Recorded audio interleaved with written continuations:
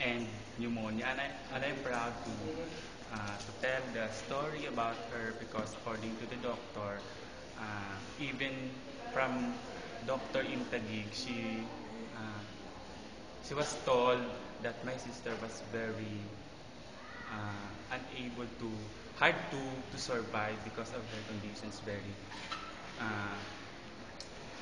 in Tagalog, okay lang. Kumbaga, they call this mahirap ng gamutin in Tagalog. So, I was surprised that also here in San Lazaro, I was told from the nurses and the doctor that more than 100 patients, the same her condition, only 2 can survive. So I was amazed, and I'm very thankful with God that she is now normal. Thank God, because with continuously praying, and of course I'm also thankful with you, Sir James, for giving hydrogen water. Was very malaking tulong for her to they call this para mas maging madaling makasurvive. So as I was noticed, after several... That's the hydrogen water? Yeah. I'll show it. Yes. This hydrogen water, as I was noticed, after continuously drinking, there was a slow renewal of her strength, and a week after, she can now stretch her arms. Before kasi ang hirap nang igalaw yung kamay niya. But then, I was amazed and surprised after 2 weeks more than, she can now, her arms can now move, she can now down from her bed, she can walk actually little by little. Ngayon, eto na po siya. Eto na siya. Thank God, and of course, sir, thank you for giving this hydrogen water. Yeah, you're welcome. Yeah, just continue to take the water. Yes. And I'm sure your immune system will build up. Yes. And you will be very much stronger. Yeah. And if it is God's will, hopefully you can attend our office. Yes, I'll bring her, sir. Yeah, on your own strength. And come on June 11 on our first anniversary celebration at Star Mall, with God's will. And continue to take even with the new one that I have just passed to you. And I'm sure her health will continue to improve, definitely. Okay. So thank you. Thank you, sir. And see you.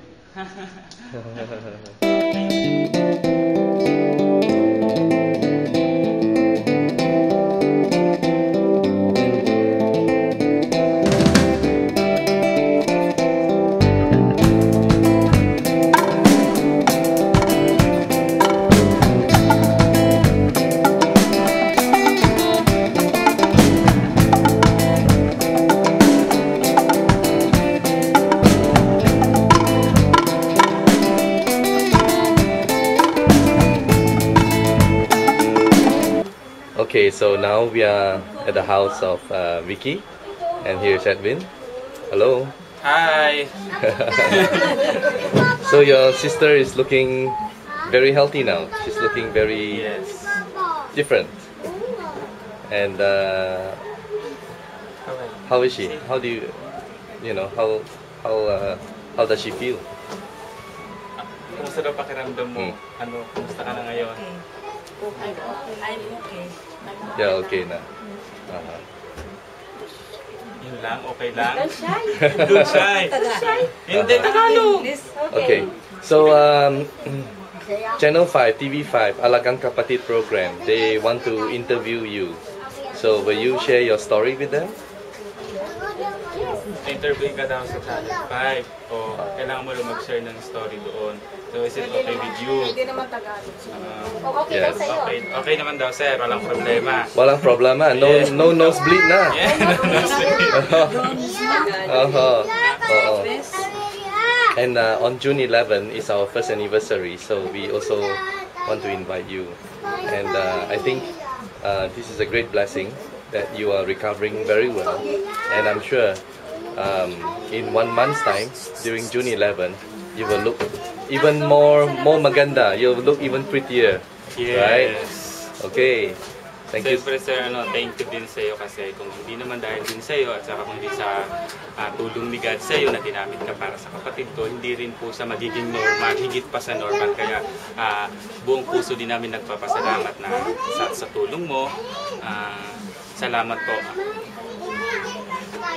Okay. Bye-bye. See you then. June. Yes. You're the husband of Vicky. How do you feel? That your wife is looking maganda. Looking young. Yes. Looking young. So fresh again? Ano masasabi mo? Sagutin mo na. Kaya na mahiya. Kaya na mahiya. Ano masasabi ko? Oo. Nailang ka ulit? Sabihin mo. Hindi ako makakagsabi kasi nabigla. Nabigla. Oo, ano. Sabihin mo kay Sir Jim. Pagkakataon niyo na pa para magpasalamat. Hindi ka makapaniwala na Oo, hindi ako makapaniwala sa pangyayari sa kanya kasi maraming natubuhan daw na talagang namatay, wala na talagang pag-asa. Pero pagkakataon pa lang, meron pa lang isang buktong nakapagpalakas sa kanya. at yung hydrogen water. Hydrogen water. Asan yung water mo? Na kunin mo din. palakas sa kanya. Na pagaling. Sumigla siya. Okay. Maging normal siya. Ano daw yung na-feel mo ulit, TVP? Na-inlove ka ulit? Daan ka na, partner. Daan ka na. Baka may masaya po na. Ang feeling ko ay masayang-masaya dahil yung misis ko gumaling. Hindi lang sa kung wala yung active water saka pag sa kanya siguro wala, tapos sa taas siguro wala na siya kasi ang sabi ng doktor, maraming nagsabi sa amin na walang pag-asa na talaga, hindi yung buhay niya 50-50 talaga. Buti mayroong isang produkto na Survive sa kanya. kapag-survive. Pakita mo, sabi mo, ito yun. Pakita mo. Ayan. Ito na tubig ang The miracle. Magaling. magaling sa kanya. And your daughter also? Yung daughter mo daw, yung anak mo. Umiinom lang yan yung anak mo. Basta mga doktor na to. Umiinom mo yung anak mo niya. Meron din siya problem. Umiinom din siya niyan. Pasalamat ka rin sa San Lazaro Hospital. Masalamat rin ako sa San Lazaro Hospital. Sabi na kay Dr. James, siyang student ko ng Okay, salamat.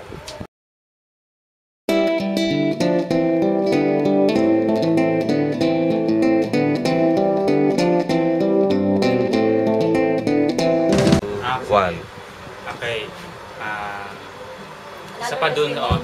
Isa pa dun sa nagpapatunay din about dun sa active hydrogen water, no.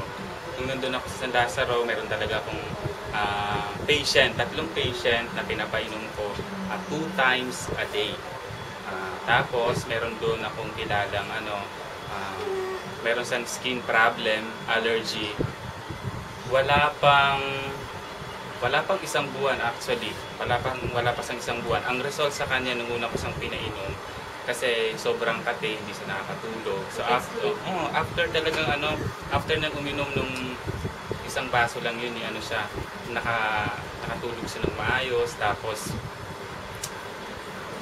nabawasan yung pangangate, natuyo siya actually dun sa balat niya, yung kanyang kasi sobrang itim niya, natuyo siya, tapos after less than a month lang, nakauwi na rin. And they are discharged and then the other also patient, nakauwi din sila. So thank you talaga doon sa bukod talaga doon sa kapatid ko, maraming talaga natulungan about doon sa hydrogen water. Doon pa lang sa San Lazaro pa lang yon. So they are lucky. Yes. They're lucky. They've been discharged now. Yes. Wow, that's great, nah.